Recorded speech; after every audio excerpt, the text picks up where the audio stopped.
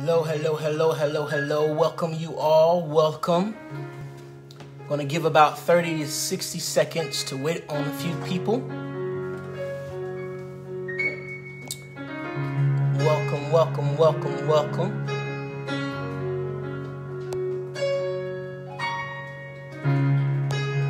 Thank you, Jesus.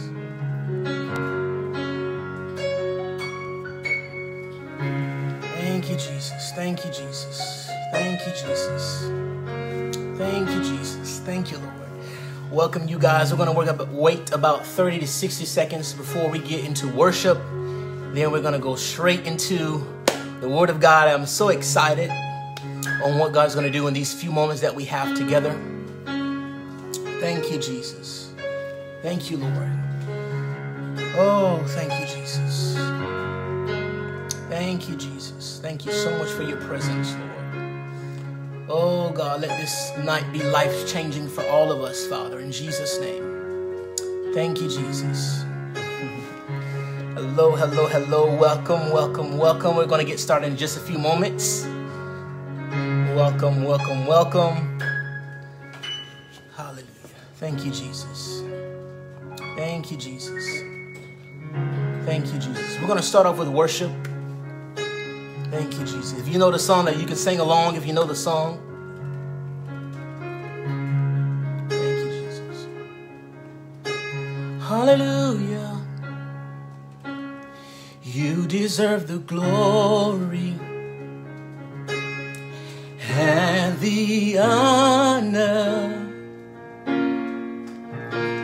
We lift our hands in worship as we bless your holy name, and you deserve the glory and the honor. We lift our hands in worship as we bless your holy name, for you are great. You do miracles so great. There is no one else like you. There is no one else like you. For you are great. You do miracles so great. There is no one else like you. There is no one else like you, for you are great.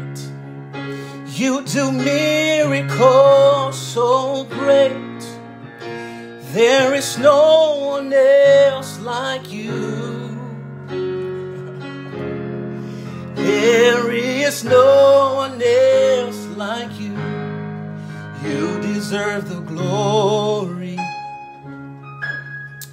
and the honor. I lift my hands in worship as I bless your holy name. You deserve the glory and the honor. We lift our hands in worship as we bless your holy name, for you are great. You do miracles so great. There is no one else like you. There is no one else like you. Oh, there is no one else like you. Thank you, Jesus. I sing praises to your name, oh Lord. Praises to your name. Oh Lord, for your name is great and greatly to be praised. I sing praises to your name, oh Lord, praises to your name, oh Lord, for your name is great and greatly to be praised. We'll sing that one more time before we get into the Word of God.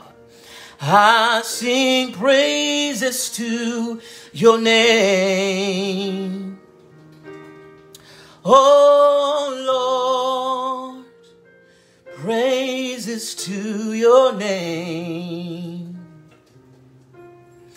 oh Lord, for your name is great and greatly to be praised. Thank you, Jesus. Father God, we pray that you will bless this opportunity, bless this time with us together. God, as we embark upon the Word of God, as we begin to talk about the Word and discuss how we can be on your side, Father, and get away from the world and be on God's side and serve you wholeheartedly, Father. Lord God, we pray that you will bless this time, Father, in the name of Jesus, Father. Let people feel your presence, God. Let lives be changed. Let people encounter you, Father, in these few moments that we have together, God, as we discuss, as we embark upon your great word, Father, in the name of Jesus, Lord. We thank you in Jesus' mighty name, I pray. Amen and amen. God bless you all. So we're going to jump right into the Word of God. I first want to say, if you're not subscribed to my YouTube channel, you are able to do that at Talking with Nate on YouTube. That's youtube.com/Talking with Nate. That's Nate, Talking with Nate. And tonight I want to talk to you from this topic. There is no middle ground. There is no middle ground. You can't have the world and you can't have God at the same time. We have to choose, especially living in the times that we're living in. We have to choose to be on God's side. And that's what I want to talk to you about tonight is there is no middle ground. Choose who you're going to serve all the days of your life. And with that being said, let's go ahead and get into the Word of God. If you have your Bible, you can go with me together with me and to go to Revelation chapter 3, verse 14. Starting at verse 15 through 16. And if you don't have your Bible, you are able to read these scriptures on your own time. Make sure that you go over these scriptures and meditate upon the Word of God. That is how we get the Word of God deep down on the inside of us. We're able to get the Word of God down on the inside of our hearts by meditating deeply upon the Word of God. And with that being said, let's start at Revelation chapter 3, starting at verse 15. It says, I know your works, that you are neither cold nor hot. You're not necessarily all the way in the world, or you're not necessarily all the way on God's side. And it says, I would rather you be cold or hot. Verse 16 says, so then, because you are lukewarm, you are halfway, you are half-hearted with God. He says, now this is the words of Jesus Christ in the Word of God. He says, so then, because you are lukewarm and neither cold nor hot, I will spew you out of my mouth. I will reject you because you have chosen to be half-hearted with me. What is God saying? He's saying that if you don't choose to go all the way with Him at the end of time, or when your time comes, the Lord will reject you. No matter who you are, that doesn't matter how nice you are, no matter, it doesn't matter how educated you are. None of that matters to God. All that matters to God is that I line my life up with the word of God. Whatever God has demanded, whatever God has commanded in his word for me to do, I'm commanded to live all the way on God's side. That's what I've been called to do. I haven't been called to serve Satan, the kingdom of Satan, and also serve the kingdom of God. I can't do that. God, the Bible talks about that God is a jealous God. He's a jealous God. You have a choice. We have a decision that we have to make in these last hours that we're living in, to serve God wholeheartedly, going all the way with God, totally surrendering my life to Jesus Christ, surrendering my life to God, surrendering my life to the Holy Spirit. I'm depending on Christ. I'm looking to him. He's why I'm living. He's why I'm breathing. I'm living this life. God has me on earth to serve him all the days of my life. This is what I've been called to do. This is what you have been called to do. It's to serve God. And so let's read that verse again. Then we're going to move on to something else. It says, I know your works. In other words, God is not guessing. He knows everything about us. Everything that you think, everything that's in your heart, who you are, everything that you're dealing with, everything that you're facing. He knows all your weaknesses. He knows all your struggles, everything about you. The Bible says that Jesus says to one of the churches in the book of Revelation, he says, I know your works. I know your motives. I know your heart. That you are neither cold nor hot. But it is God's desire for us to be on fire for God, to serve God wholeheartedly, to 100% surrender my life all the way to Christ. I say no to the world. I say no to the flesh. I say no to perversion. I say no to sin. Anything that is not like God, it is my job. I've been commanded by God to say no to sin, that I can bring pleasure to him, that I can serve him wholeheartedly, that I can walk in the true fear of God. We're going to also mention the fear of God.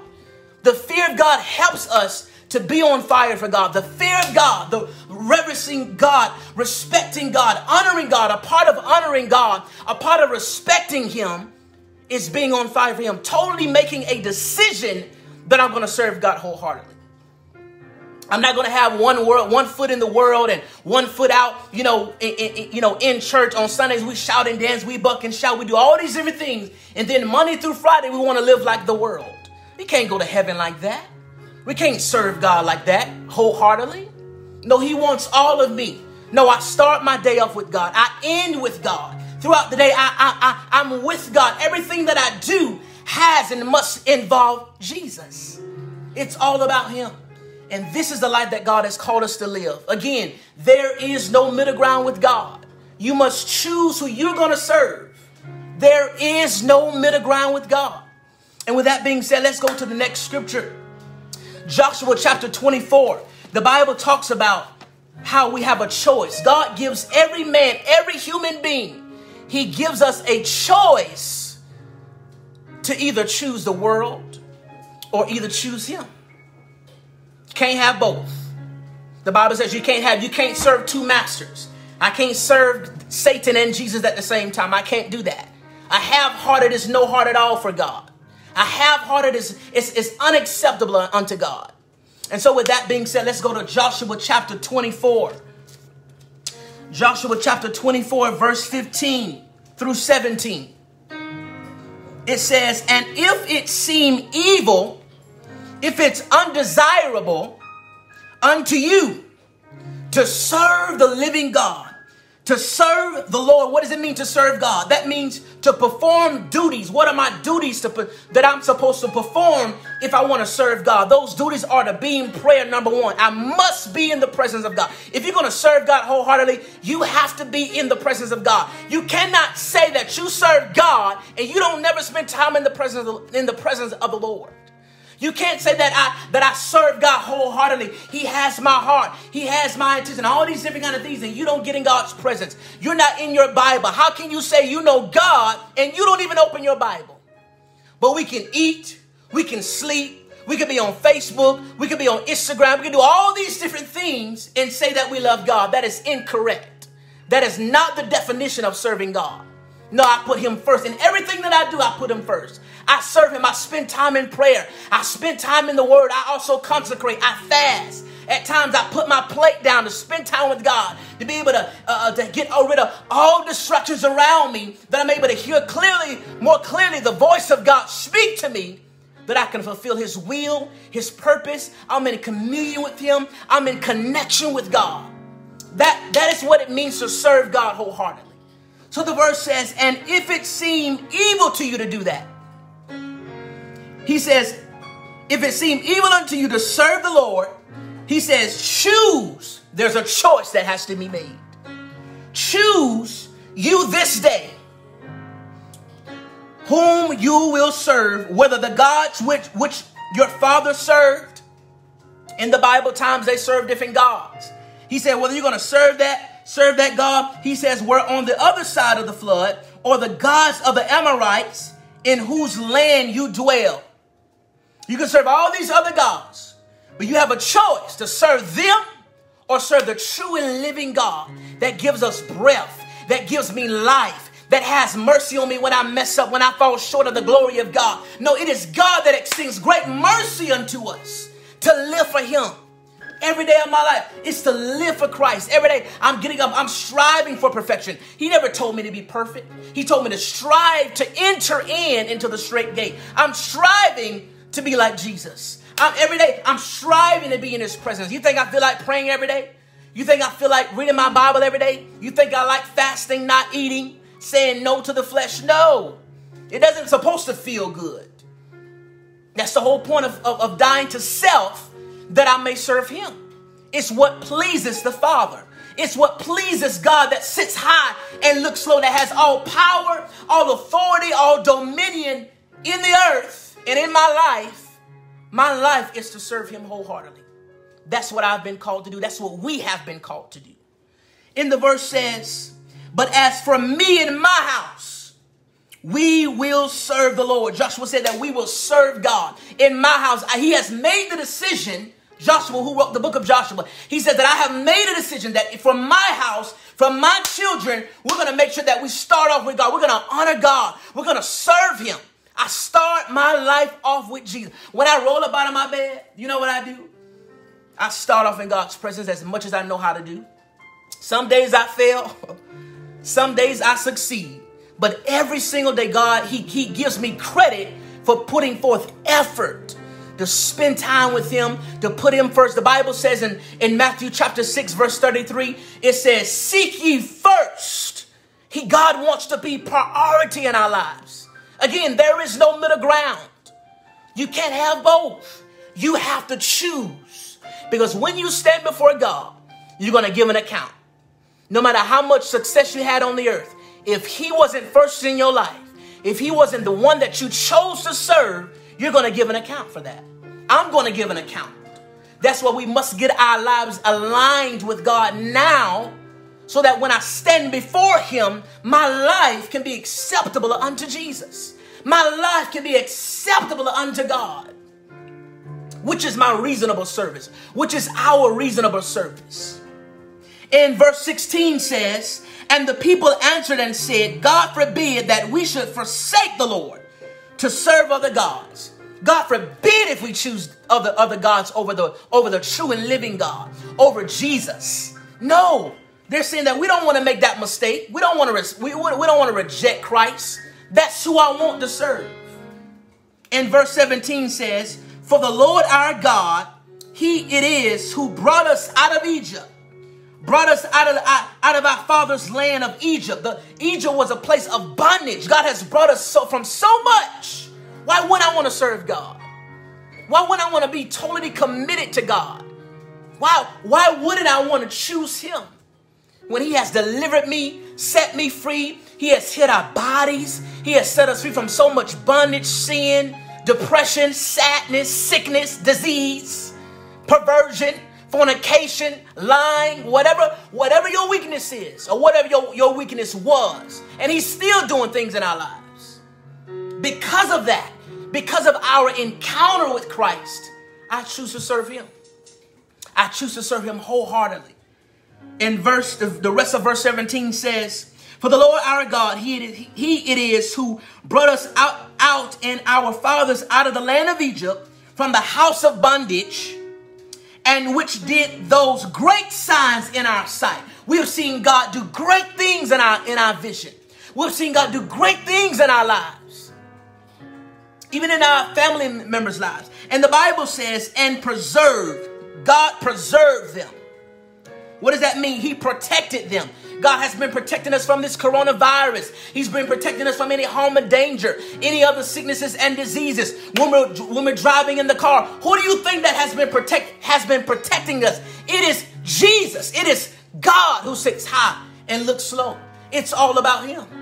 This is why we serve him. This is why we should choose to go wholeheartedly with God. And whatever your weakness is, whatever is keeping you from totally yielding your life to Christ, God can help you. If you want to be free, if you want to be delivered by the power of God, he can set you free. But it is your choice. It is my choice. If I want to be free, God can set me free. If I want to be bound, he'll let me be bound. But it's totally up to me. It's totally up to you. Every man will give an account for their life. Everything that you've said, everything that you've done, you will give an account before God. And then in verse says, us in all the way wherein we went, and among all the people through whom we passed. So when they were going out of Egypt and traveling to get to the destination where Christ wanted them, or where God wanted them, the Bible says that God protected them all the way to the land of to the promised land, all the way where God had them to be. God has protected us all of this time, through all the mess, through all the chaos that we have been through all the mistakes that we have made. The Bible says he has protected us through all of that. He has given us the victory. He has given us the victory. We can be victorious because of what he's done through his mercy. And because of that, that is why I serve him wholeheartedly. That is why I walk in the fear of God. Everything that you do, make sure that you fear God. Don't play games with the house of God. Don't play games with this book. This book is nothing to be played with. You take God seriously. Take God at his word. Whatever he has promised you, take God at his word. He's true. This is why we serve him. And with that being said, let me say this. Talk is cheap. You can talk all day long. Oh, I love God. Oh, I serve God. Oh, I love God so much. Oh, I go to church every Sunday. But if you're not truly dedicated behind the scenes where nobody can't see anything, if you're not truly surrendered to Christ behind closed doors, when nobody can't see nothing, that's the true you. That's the one that's God. That's the you that God is going to judge. But when nobody is around, how is JR living his life? How is Nathaniel living my life? Have I been in my word? Have I been overcoming lust? Have I been overcoming perversion? Have I been overcoming things that I know that isn't of God? At the end of the day, that's the real me. That's the one that God sees. That's the one that God is going to judge. The Bible makes it very clear that it is the heart of man that God will judge, not what we do on the outside. The Bible talks about how many people in the Bible, how they had a form of godliness. They looked godly on the outside, but on the inside, they were wicked. On the inside, they didn't love God all the way. On the inside, they was not committed. They couldn't discern certain things. They wasn't able to hear the voice of God. They was not close to him because they had a form of godliness on the outside, but the heart was not wholeheartedly towards Christ. The Bible says, and then the Bible says that they denied the power thereof. They were powerless. They denied the power of God, because the same power that could have set them free, if they wanted to be wholeheartedly, the same power that raised Jesus from the dead, that we may have life and have it more abundantly, is the same power that will live in your life and help you to live the life that God has called you to live. Again, there is no middle ground. If you choose to serve him, if you choose to serve Christ, he will help you.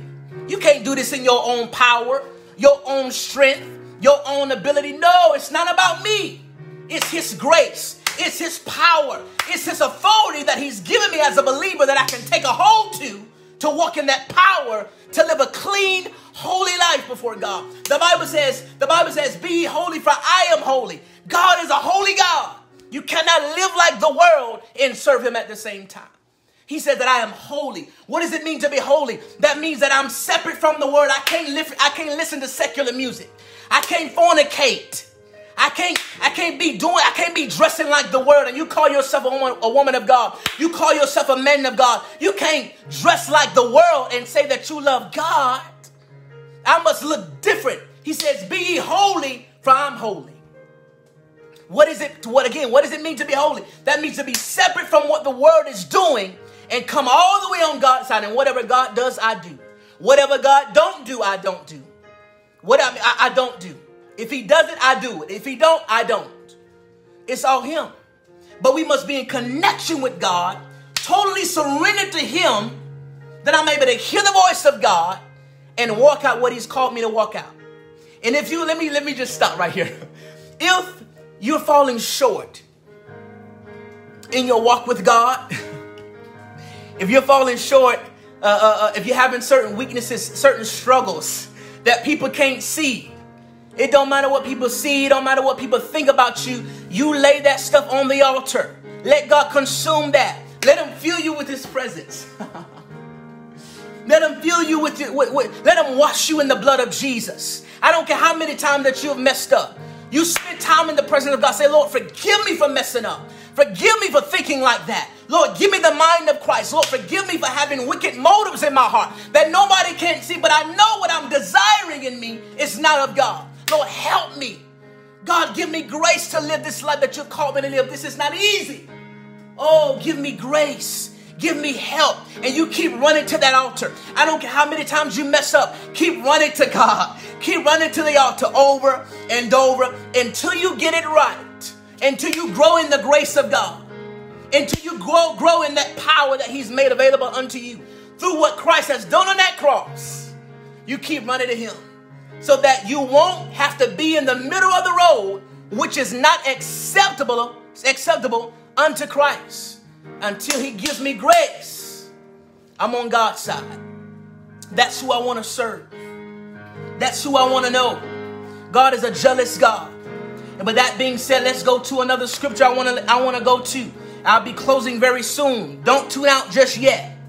Go to Matthew chapter 22, verse 37. Matthew 22, verse 37. And also this video will be posted on my YouTube channel, so you can always go back to it and watch it.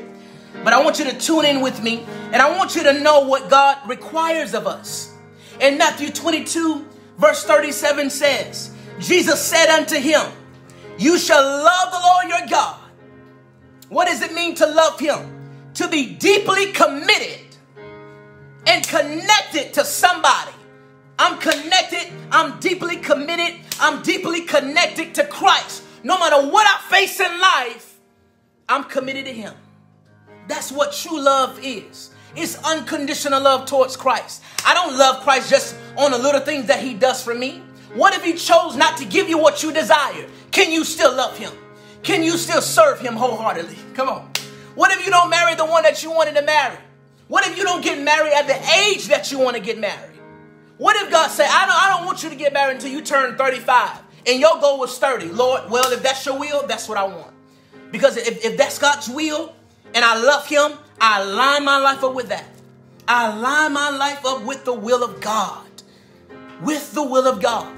And this verse says, Jesus said unto him, you shall love the Lord your God with all your heart. Not some of it, not half-heartedly. With all your heart, with all your soul, which is your emotions and your intellect, and your will, your desires. That's your soul. So the Bible says to love him with all of your heart, your innermost being, to love him with all of your soul and with all of your mind. That's your intellect, your mind, my thoughts must be submitted to the will of God. The Bible says to have the mind of Christ. Everything is all totally based upon who we serve, and that's Jesus. Choose Jesus. Choose whom you will serve. You You only have a choice, one choice. Can't have both. Got to choose. I choose Jesus over anything, y'all. I choose Jesus over money. I choose Jesus over sex. I choose Jesus over marriage and all these other desires that we have in us that necessarily that God may not have for us at the moment. I choose him. I choose his will. Whatever he wants, you give him that. And I promise you, you'll always come out in victory. You'll always come out in success. Just fulfill his purpose, his destiny. And verse 38 says, this is the first and the great command. The first commandment and the greatest commandment out of all the commandments that God has ever given us in this Bible is to love him. Just love him. And if you love him, the second greatest commandment is to love people. If you're truly committed and dedicated to Christ, you shouldn't treat people any kind of way. But if I'm totally committed to God and I'm on his side, I'm on the right side, I'm on the holy side, I'm on the righteous side, I'm on the godly side, I got to walk in love towards people. I got to walk in love. Those are the greatest two commandments. Number one, to love God. Number two is to love people. If you can walk in those two greatest commandments that Jesus gave the disciples and that God gave them also in the Old Testament under the law of Moses, the Bible said that you have fulfilled the whole law, the whole book. You have already walked in. If you can love God, love people. Love God, love people. I love him with all my soul. I love him with all my heart. I love him with all my mind. I love him with all my strength. All your energy. Don't spend all your energy on the internet all the time.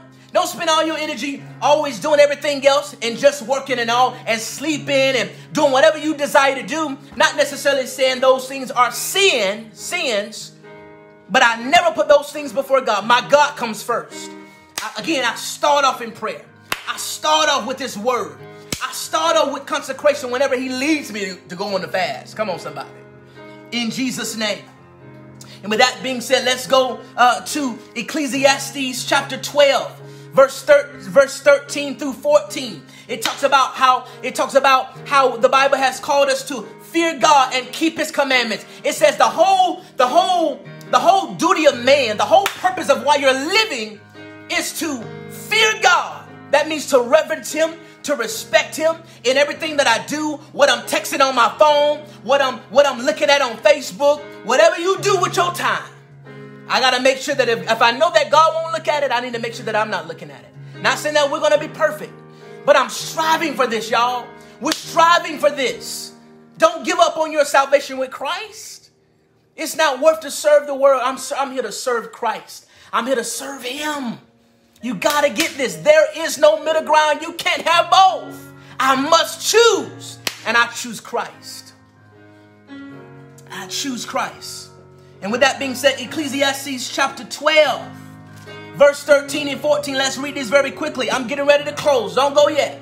I'm getting ready to close. It says, where we at?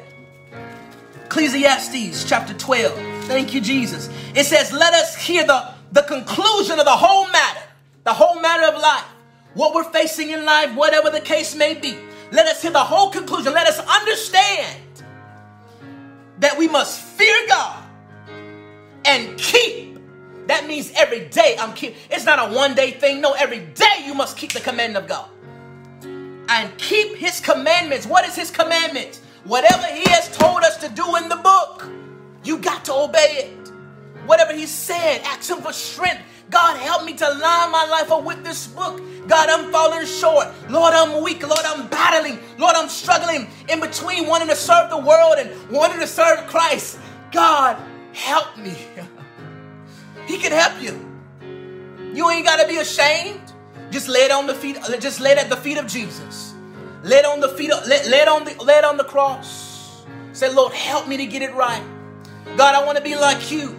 God, I want to fulfill your purpose, your destiny, your will. I want to surrender my all to you. God, help me to live this life. Give me your grace that brings pleasure to you. That's the purpose. That's the will. That is what God wants from us. And then it says, for this is present tense. This is the whole duty of man. The whole duty of man. The whole duty of man is to serve God, is to fear God, is to reverence him, respect him, honor him in everything that I do, and to keep all of his commandments. This is the whole purpose. And with that being said, let's go to our last two scriptures, Matthew chapter 7, verse 13 through 14. Matthew chapter 7, verse 13 through 14. It says, enter you in at the straight gate, a way that is focused. That's the straight gate. A way, the straight gate is looking towards heaven. It's the way of focus. It's the way of focus. That is my focus. It's Jesus. It's heaven. It's all him. That's the straight gate. It says, enter into that straight gate. Strive into that straight gate. Give it your best shot every day. Every day I'm trying to set my focus, set my gaze upon the straight gate. And it says, for wide is the way and broad is the way that leads to destruction. But then it says, and many there be that find that road that is easy. Find the road of the world, the broad way, the easy way. That's the world that leads you. That's the road that leads you to hell.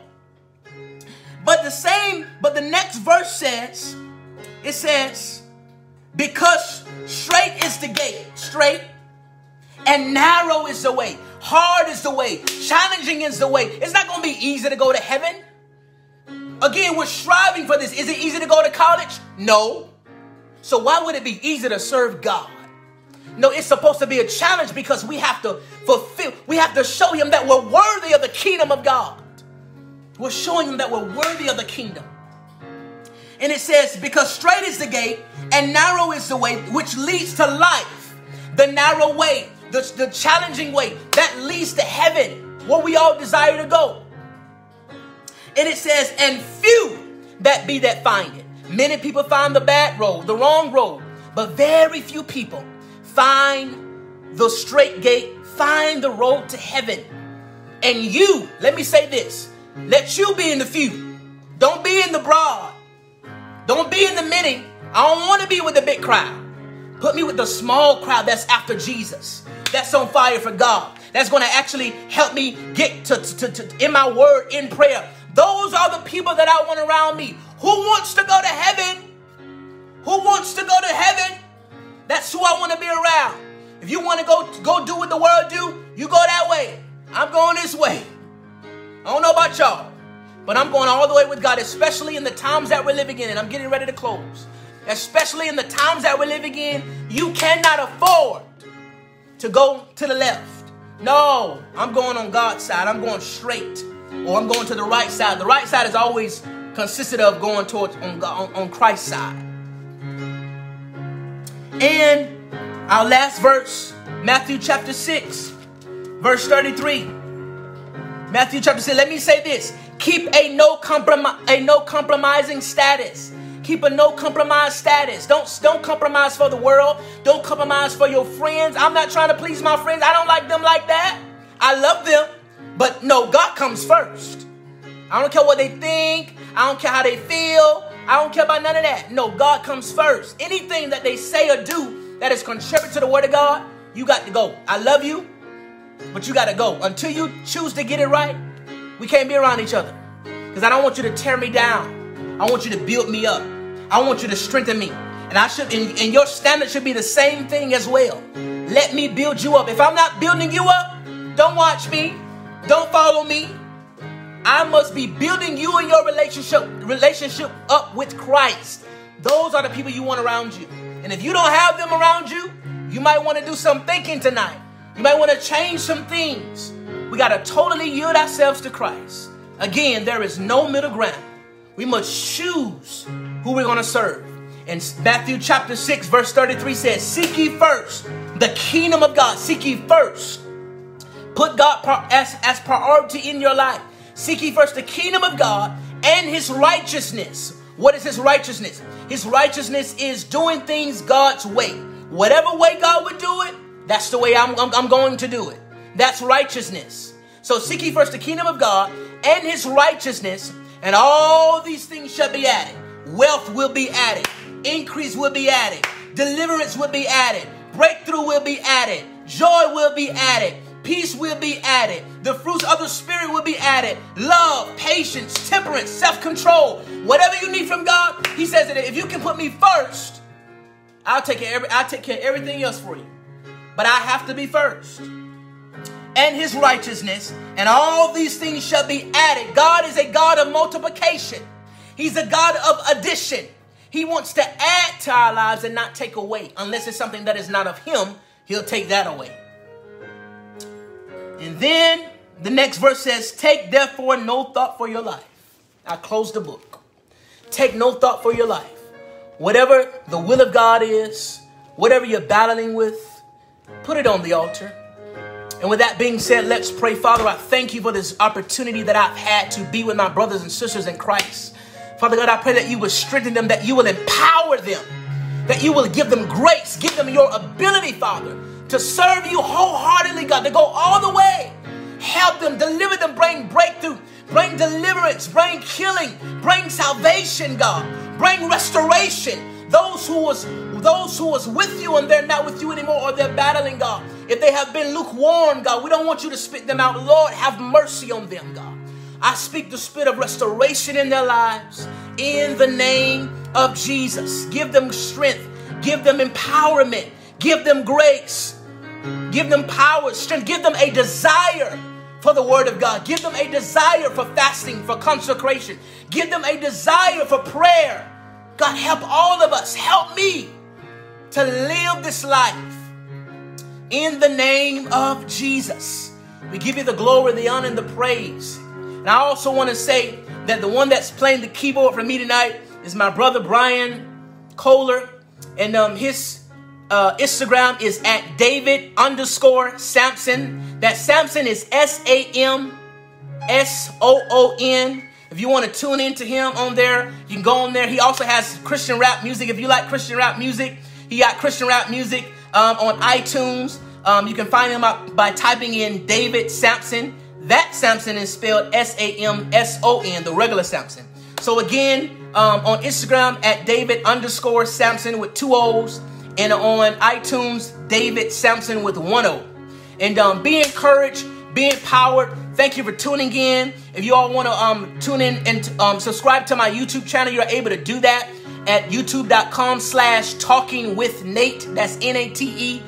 You can join me on there. You can join me on Instagram at talkingwithnate. You can join me on Facebook. If you're not really on here as a friend with me on Facebook, join with me. We all trying to go to heaven, y'all. That's all. So I'm with you, you with me. We brothers and sisters in Christ. So you strengthen me and I strengthen you.